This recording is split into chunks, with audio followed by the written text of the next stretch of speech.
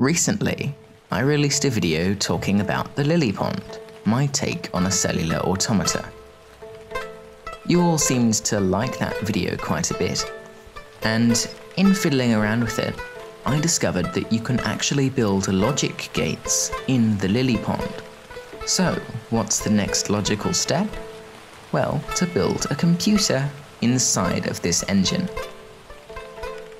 I've wanted to learn about how computers work for a while now, and this seems like a good opportunity to do it. With any luck, we can also learn a bit more about the limits of the Lillypond.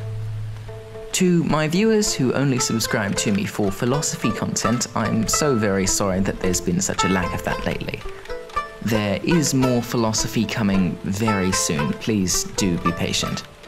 And now, it's time to start building a computer, beginning with logic gates.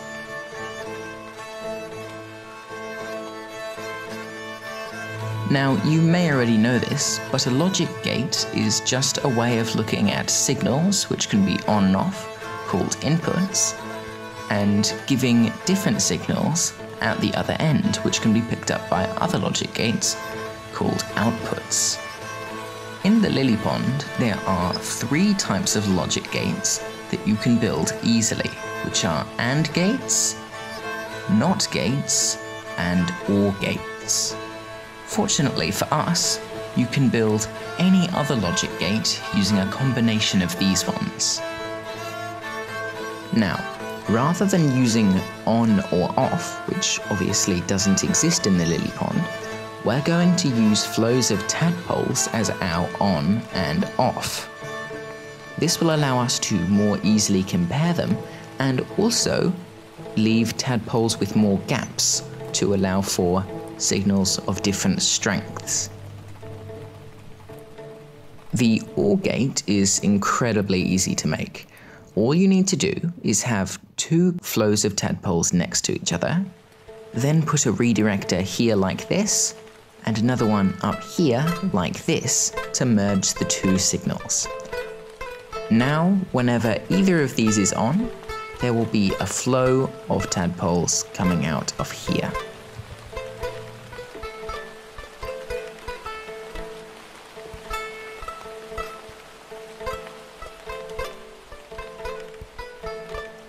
The AND gate is similarly easy to make. All that you have to do is get 2 flows next to each other, which can be accomplished by putting 2 redirectors like this, and then putting a fuser here, which will only activate if both of these flows are active. And then we can put a couple of deleters just after the fuser to make sure that the other flows don't continue on their own.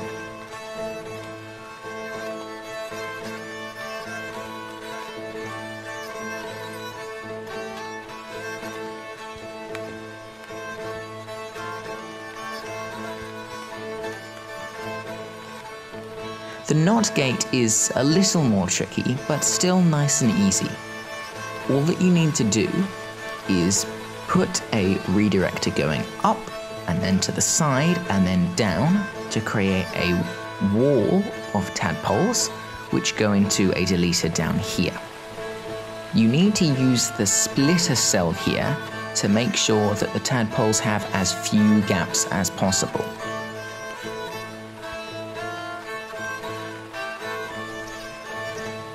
Now all that you need to do is add a tadpole and a duplicator down here, which will be blocked by the downward flow of tadpoles. Now when you turn this input on, our tadpoles won't be able to pass this wall, but when we turn it off, the wall of tadpoles goes down, and the tadpoles going to the right will be able to get through, giving us our output. Okay, well, now we have some very basic logic gates, but if we're going to build a full-on computer, or at least a calculator, we're going to need a few more. So let's make some more logic gates. A NAND gate is very easy to make once you understand the basic logic gates. All you need to do is put a NOT gate in front of an AND gate. And there we are, there's our NAND.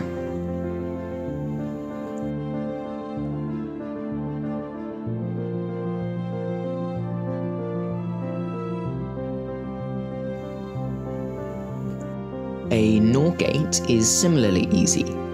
It will only turn on if neither of its inputs are on. All we need to do to accomplish this is to connect an OR gate up to a NOT gate.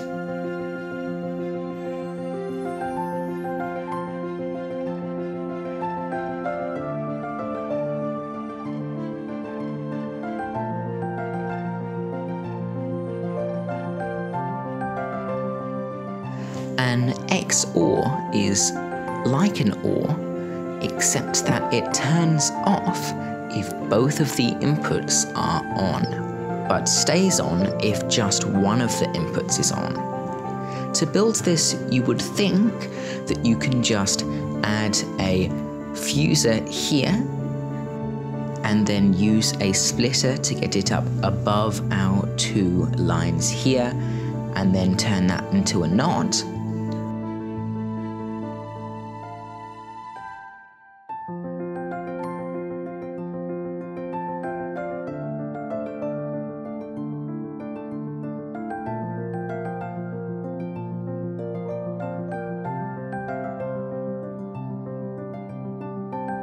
But do you see the problem here? It gets backed up, and now we can never turn this back on again. So what we need to do is to, rather than just have our two lines run into the wall like this, we need to add a lily pad and a lily pad here, and then we need to add two splitters, which will mean that the tadpoles that can't move on are deleted rather than just stopping, backing up, and clogging everything.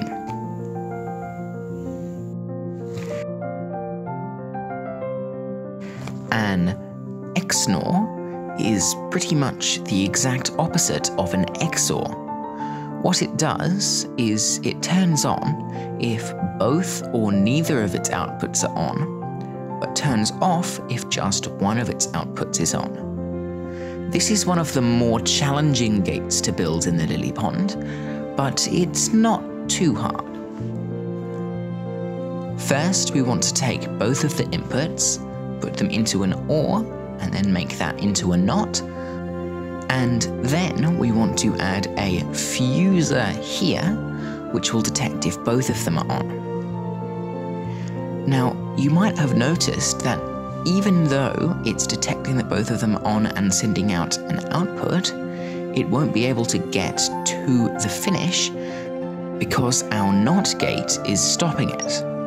To fix this, we can put a splitter here, which will allow the AND to get over the wall and to the output.